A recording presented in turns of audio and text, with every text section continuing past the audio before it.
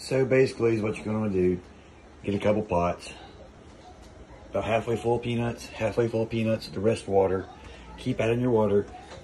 I'll take a full one of these, split it between those two, and let it boil for about 6-7 hours.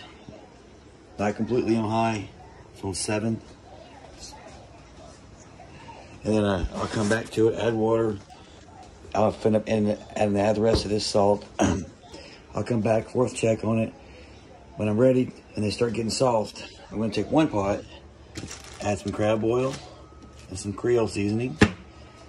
Yes, but you gotta boil these a long time, 6-7 hours. You don't want them completely on high, just at 6 or 7, which is between medium and high. But oh yeah, boiled peanuts, yummy, fresh. I paid $1.99 a pound of them. I got 8 pounds. And I'm gonna break them down and put them in Ziploc bags, a gallon a piece. So I should have about 6 bags maybe. Hey, yeah, the baby, the baby, the baby. Want to give kisses? Give them kisses. Oh, that's my good girl, thank you. Yes, folks, but that's how I'm gonna make my peanuts. Oh yeah.